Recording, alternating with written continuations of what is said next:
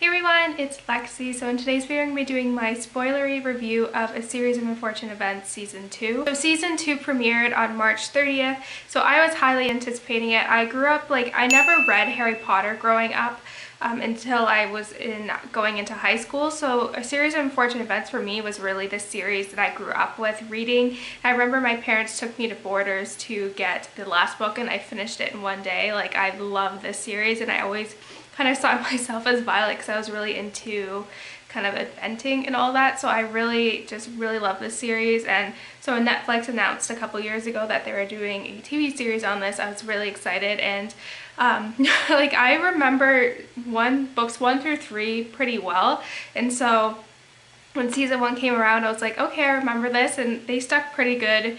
They stayed very true to the books while also kind of expanding on it a little bit more, and the world and kind of what's going on with VFD, and we kind of get to see a behind the scenes of this secret organization. So season 2 I was really excited, and kind of after, that's how I was when I was looking at the ones that the episodes would be based on, they'd be based on books 5 through 9. So I was like, I don't remember any of these. I know I really liked the hospital one, but I was like, I don't remember anything about this, and I didn't even read a synopsis for it because I was like, I just want to kind of go into this blind, not knowing too much.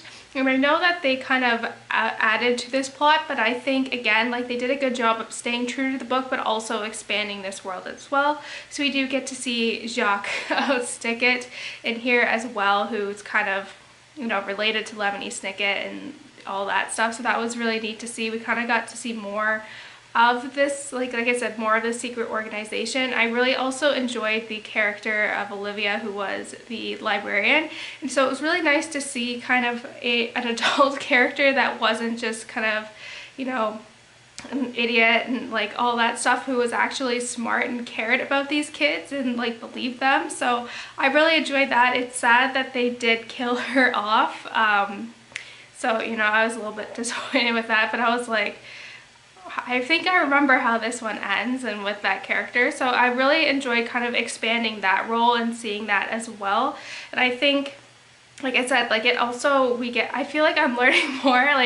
I know the book series left with a lot of unfinished answers, and I think that's the way this TV show is going as well, but I feel like we're also kind of learning more as well. So I've been really enjoyed kind of seeing that as well, and just kind of expanding and introducing new characters that weren't necessarily discussed in the books, and kind of expanding those roles. And I think that adds a new flavor to it while also kind of staying true to the books as well. Again, the performance of Count Olaf is really good. I really think they do a good job with disguises in here, and in particular Neil Patrick Harris does a really good job with kind of taking on that persona of that character. So it's really good seeing that, and just it's always interesting to see who Count Olaf is going to be and just the persona he kind of encapsulates during this time. So I really enjoy seeing that, and just the costumes.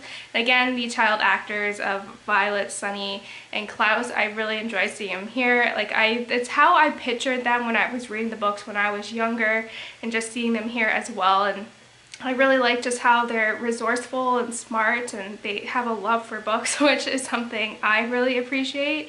And also in here, along with the new characters as well, we do get Esme, who I feel like I don't remember her. I don't know what it is. I'm for some books, I can remember everything about them, and then for others, it's I don't remember nothing. And I think that's how it is with this character too.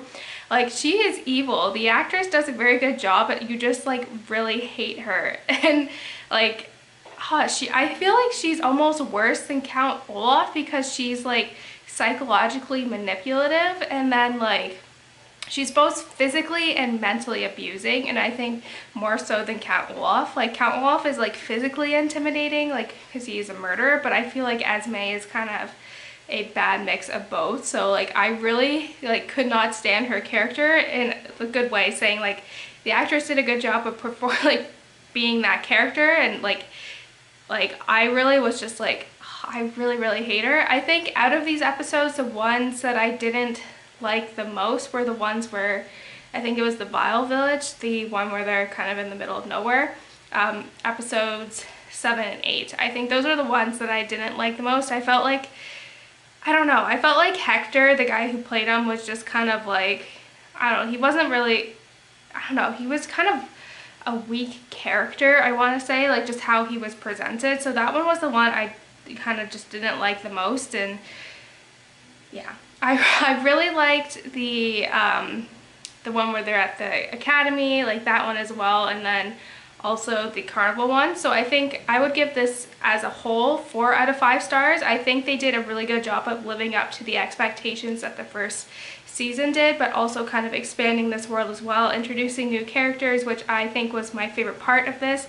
And I do think Olivia was the best kind of addition to the series, because she just wasn't like a, you know, a very passive adult that was just kind of very oblivious to everything, and she was actually smart and all that stuff. So I really was sad to see that character go, but I'm very interested to see how the season concludes in season 3 whenever that comes out. So yeah, just how it all concludes. And from what I remember from the books, it didn't answer a lot of questions for book 13 from what I remember.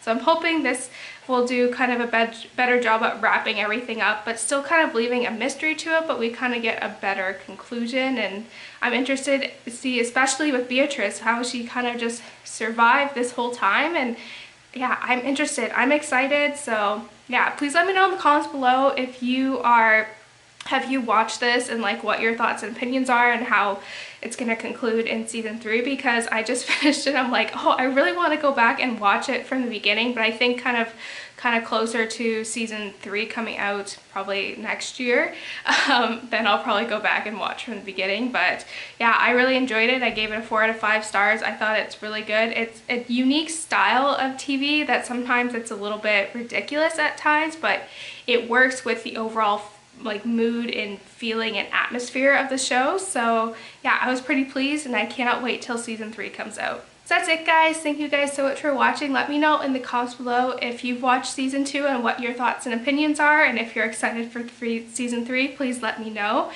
So yeah, thank you guys so much for watching. Don't forget to give this video a thumbs up, and I will see you guys next time. Bye, guys.